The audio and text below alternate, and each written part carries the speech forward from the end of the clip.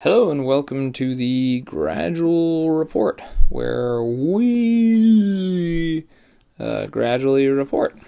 Okay, today I'm going to show you guys how to add fractions. All right, and I'm going to be assisted by Dolly. Dolly's actually over here, so we're gonna go take a little quick look. How are you doing today, Dolly? Still feel shitty from all that diarrhea, huh? Why don't you turn that frown upside down and smile for our good friends on the internet? Yippee! Right. So, let me show you guys how to do some fractions. Adding fractions with uncommon denominators. Alright? 1/2 plus 1/3. Right? Let's do that. Let's start with that. So we need a common denominator, and you get that by multiplying it straight across. So that's 6, all right? Then you multiply this one with this one. Don't forget to draw the moon vector. 1 times 3 is going to be 3, plus moon vector, non-vector.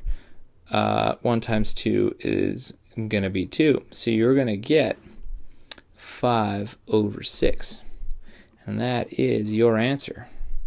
You see the moon vectors? Let me see if I can explain this a slightly less complicated way. Let me see if I can spell it out for you a little better with maybe a different example. All right, so let's say you have 1/4, and you're adding that to 1/3.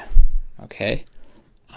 Your common denominator is going to be 12, because 4 times 3 is 12, right?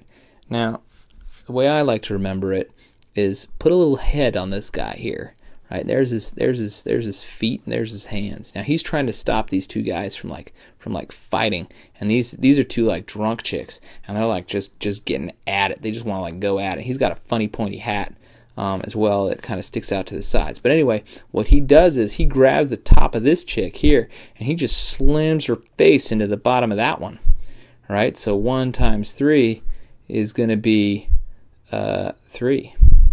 Okay. And then he also, this chick, when she gets slammed into there, this one falls down, and then the 4 kind of grabs her by the face and smashes her face into the ground a little bit. Okay, so 4 times 1 is 4. All right, now 3 plus 4 is going to be 7/12. Okay. Easy peasy. Let's do one more just to make sure you guys got it. All right. 1/215 plus 1/375. Okay.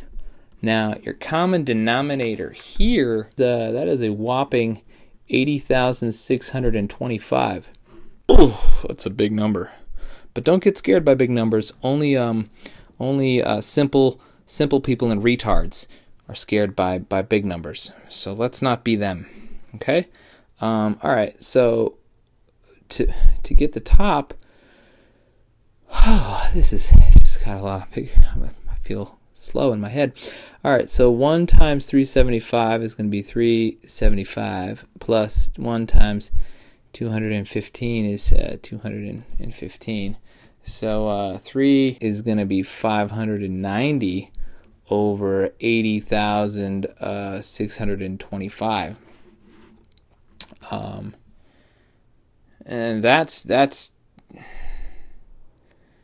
divisible by 5 at a minimum. Let's say that's 118, right? 16,125.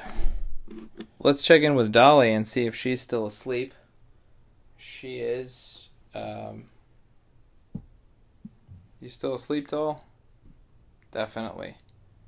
Definitely still asleep. So that means that this is our answer. Okay. Okay. Well, thanks for watching, and do join us, when we do this again. I hope I'm clearing this up. I feel like I'm really helping people. I'm helping people understand why Girls Gone Wild can be applied to fractions.